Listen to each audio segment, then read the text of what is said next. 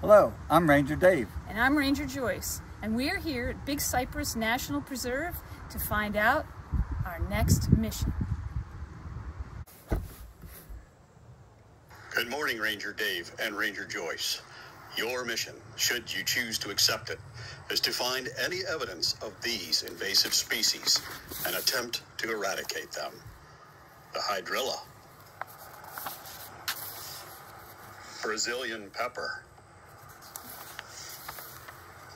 the Burmese python, the cichlid, and the red bay ambrosia beetle. Should you be unable to locate any evidence of these invasive species, use the code name BICY, and any ranger at Big Cypress National Preserve will be your informant. This tape will self-destruct in 5 seconds.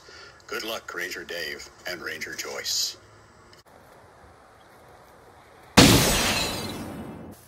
We're rowing along the Turner River in the preserve and found hydrilla. And now we're stuck. This plant is a perennial herb, meaning it lives for many growing seasons. It's usually rooted, but fragments can drift in the water. The stems are slender with branches and tangled masses that can be up to 35 feet long. It has saw-teeth-shaped leaf edges and white or translucent flowers that float along the top of the water. With the common name watertime, this plant was brought into Florida in the early 1950s for aquarium use. You might find this in our irrigation canals and boating and swimming areas where it's crowding out native plant species and restricts the water flow. This can also lead to flooding along our rivers and canals. This plant lowers the dissolved oxygen concentrations and reduces aquatic life. With all of its stem fragments, buds, runners, and tubers, it can grow an inch or more a day. The tubers alone number in the millions per acre in the soils of Florida's waterways. We'll need to report the location of this sighting to the preserve's botanist so it can be removed using underwater treatments like special herbicides that only attack this plant. Onward to the next invasive species.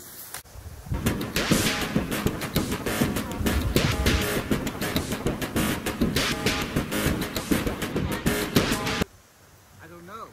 Let's get a little closer.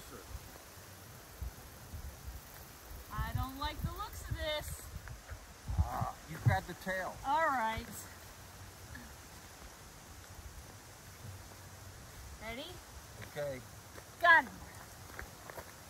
Okay, we've got one. We're on a dirt road here in the preserve, and we found this Burmese python. It's a large constrictor that can grow over 20 feet in length. They have gray or green to gold base coloring with dark brown blotches along the back and sides. The top of their head has a distinct arrow shape, and the belly is dotted with dark spots and blotches. These snakes were first brought into South Florida as exotic pets, and wild populations became established from those that escaped or were released. They're invasive due to their negative impacts on Florida's native wildlife. They disrupt the ecosystem by preying on deer, raccoons, marsh rabbits, and other small prey that the Florida panther and other predators need to survive. Did you know the females can lay 50 to 100 eggs per year? Wow. They are very hard to find due to their coloration and secretive nature. Well, let's get some GPS coordinates for this location, and then I'll bag this specimen and take it to headquarters. There, the wildlife biologist can do a necropsy to find out what it's been eating. All of the data they collect helps scientists learn more about this invasive species. Time to move on to our next mission. That's right.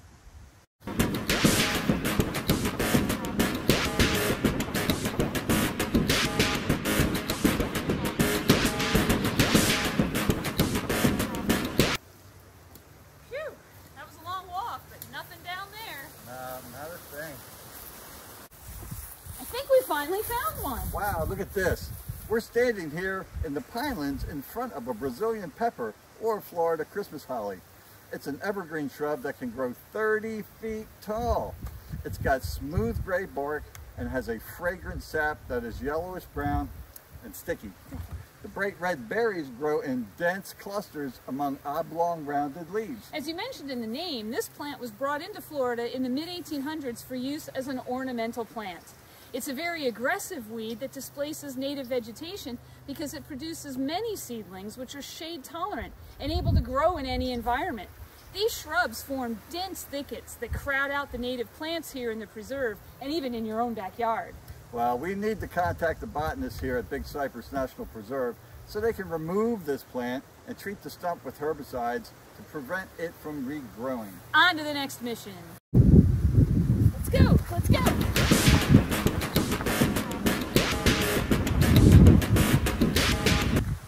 Oh man. Fish on. Nice. This is what I'm looking for. This is a freshwater fish called a cichlid that I caught here in the canal at the preserve. Its body is oval and flattened on the sides, and the head tapers towards the mouth.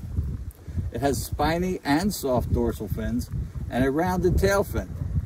It can grow up to 15.5 inches long. This species comes in many different colors, so it can be tricky to identify. This one is golden in color with orange on its chin, throat, and chest. There are 6 to 8 wide bars that run across the side of its body. It's got a large eye spot that is on the tail stem too. Known to some locals as the atomic sunfish, these were introduced as an aquarium fish back in the 1950s, and they may have been released by pet owners or escaped from fish farms. They are very adaptable and live in a variety of habitats, like the canals, rivers, lakes, and marshes that we all like to fish, as they can tolerate a wide range of salt concentrations in water. They compete with Florida's native fish for habitat and food resources. They also reproduce at a faster and younger rate and take up the native fish's spawning space as they spread across the marshes during wet season and survive in ponds during dry season. Did you know they hunt in packs and devour the shrimp, snails, and insects that form the base of the food chain? Wow. We need to record this sighting on Florida's I've Got One website immediately. Only one more invasive species to go.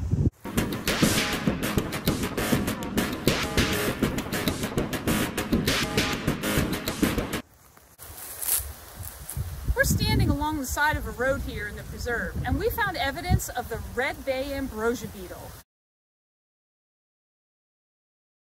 There are 30 species of this beetle found in Florida, several of which are non-native. They are very small, about 2 millimeters in length, dark brown to black in color, and cylinder shaped. The males are smaller than females and can't fly. The females are strong flyers, but they can only fly up to 15 feet in the air. Each female can produce up to 300 young. That's amazing. This beetle was brought into the United States on wooden crates, pallets, and even nursery plants from foreign countries. And these beetles have a symbiotic relationship with a host tree, as they carry and deposit fungal spores on their bodies as they're boring into the sapwood of the tree. These fungal spores grow quickly and infect the tree's tissue, disrupting the flow of water and the nutrients that a tree needs to survive. This deadly disease is known as laurel wilt. This fungus is consumed by the beetle larvae until adulthood, and then the beetles leave the tree and attack other trees. This cycle can take only 50 days, and with lots of beetles being hatched during a season, this can seriously affect plants like the red bay, sassafras, and my favorite, avocados. Oh my. Well, let's report this sighting to the entomologists and biologists here at the preserve so they can treat the fungus using fungicides. We did it! Ooh, man, thank you for joining us today on our mission. There are teams of scientists like wildlife biologists, botanists, entomologists, and others working here at Big Cypress National Preserve every day to collect important data that's needed to monitor, control, and eradicate invasive species throughout the 729,000 acres of the preserve. So, what do you think? Is this mission possible? Or impossible?